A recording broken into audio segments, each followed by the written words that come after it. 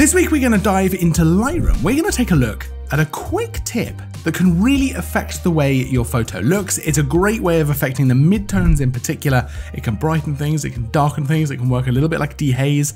Let's take a look. It's Tutorial Tuesday. Welcome back to Tutorial Tuesday, where each and every Tuesday we bring you a brand new fresh photography tutorial. This week we're going to dive into Lightroom, like I said in the intro, and we're going to look at how you can affect those midtones. Now, the reason this is so important is sometimes highlights and sometimes shadows don't quite cut it for what you're trying to achieve. They're great.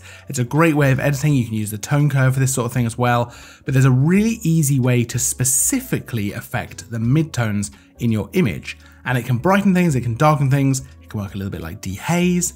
There's a lot we can do. Let's dive in. I'm going to show you a few different pictures. Now let's take a look at this photo. This photo was taken on the Sony 20-70 f4 lens. Really nice lens as a kind of all-rounder, and certainly for sort of landscapes like this. This is a nice sort of sunset time. We've got a view of the sea and the town and the pier, and there's someone standing over here, which is nice. It's kind of an element that draws the eye.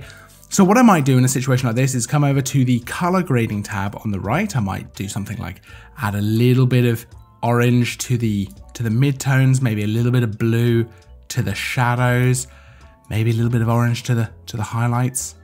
We'll do something like that.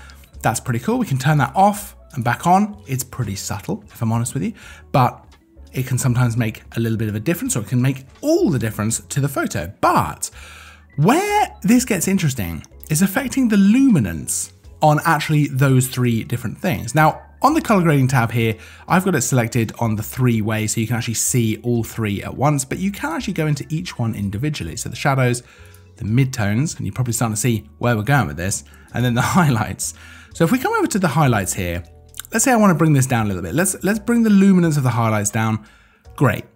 That is certainly helping with the overall brightness, but it gives it that kind of slight HDR look that maybe we don't want. If we boost them up, we just get a really overly brightened sun and sky, and it just starts getting really out of hand. So we don't want to do that. Double click to reset. Let's go to shadows. Now we can bring that down, and you can see all of this area in the foreground around the sort of beach area is coming down. That can be great for adding a bit of contrast. We could boost that up, but again, it starts to fade out a little bit. Not a problem. Let's go over to midtones. Now this is something that isn't included when you look at the basic panel. So when you look at the basic panel with all your sliders, you've got highlights, you've got shadows. You can see I've already made a little bit of an adjustment there, but there's no midtones. You could do something in the tone curve. You could pop a point on there, something like this, and bring that down or bring that up. And that's a pretty good way of doing things. You can really play around with that. And that can be really useful. But in the color grading tab here, we can just come over to midtones and affect this luminance. Now, if I brighten this, you can see it's a much more subtle effect than either the highlights or the shadows.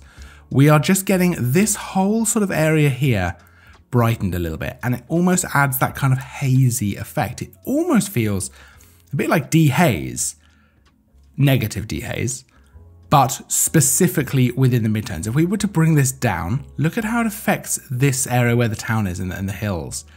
We're almost dehazing that whole area, but it's not overly done. Maybe it is at -97, but it's not too much. It's quite subtle, right? If I turn this off and then back on, you can see it is actually making quite a nice little difference there.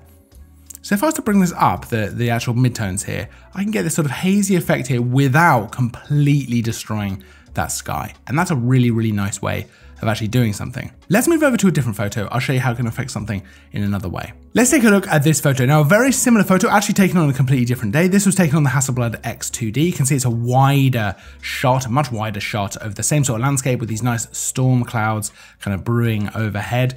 Again, we could do something very similar, but let's take a look. So I've actually done a little bit of color grading on this one. I've added a little bit of orange to the midtones, a little bit of blue to the shadows, nothing in the highlights. So if I was to actually turn this off, the color grading, let's turn that off and then back on, you can see it's a very slight, very subtle. I mean, you might not even notice it. It's very subtle, actually, the way that this is color graded. So let's go ahead and look at how we can affect the luminance in this photo. Well, if we bring the shadows down, you can see it's mostly affecting that foreground, a little bit in the clouds. We get a nice faded effect if we leave it up a little bit, but we want to be looking at those midtones. If we bring those midtones down, look at what that does.